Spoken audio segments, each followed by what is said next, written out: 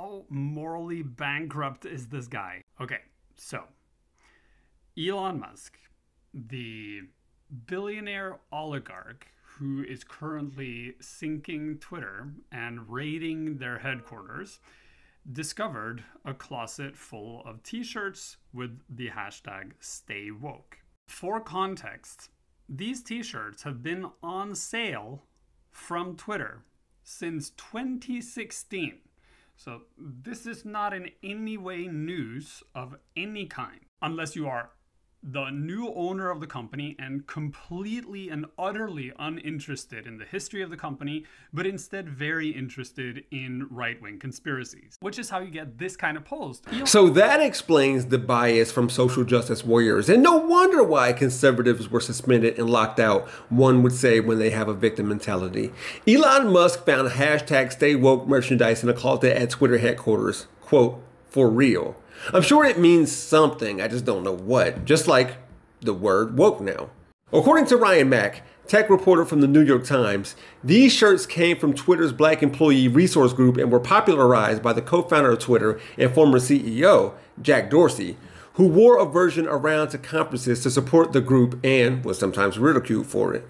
Dorsey had been to Ferguson following the killing of Michael Brown in his home state of Missouri. The hashtag Stay Woke messaging was twofold. One, a call for awareness to the disproportionate police violence against black people, and two, support for black employees and black Twitter. Twitter, under Dorsey, was proud of that messaging. They provided the t-shirts as free merch to give away at tech conferences.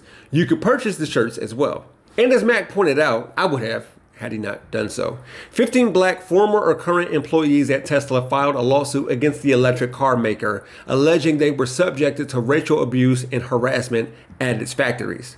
The workers said they were subjected to offensive racist comments and behavior by colleagues, managers, and human resources employees on a regular basis, according to the lawsuit filed in a California state court.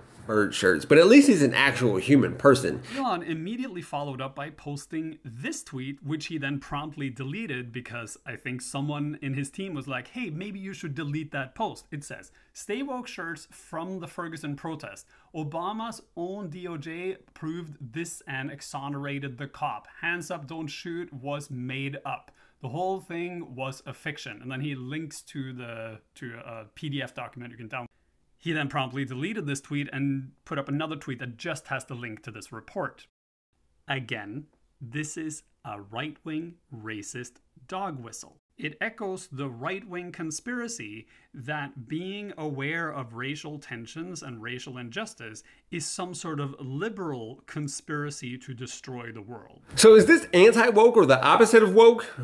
Free speech for nonsense that we delete ourselves because we know it's wrong. Owning the libs. For Rebel HQ, I'm Jeff Wiggins. My architect knows Japanese.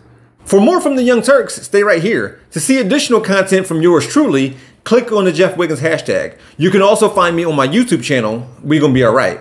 Thanks for watching.